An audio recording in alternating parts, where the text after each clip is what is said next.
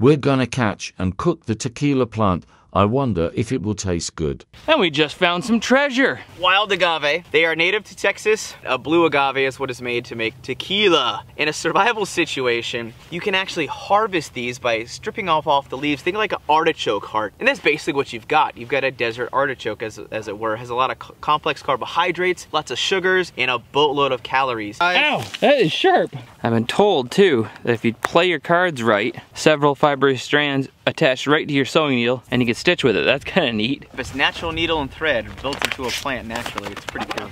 Yep, it's free. There.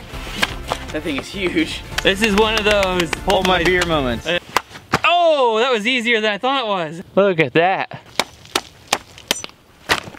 There we go, it's as easy as that. Cook for 24 hours and check your internal temperature and make sure it's at least 123 degrees. Oh, look at all the carnage.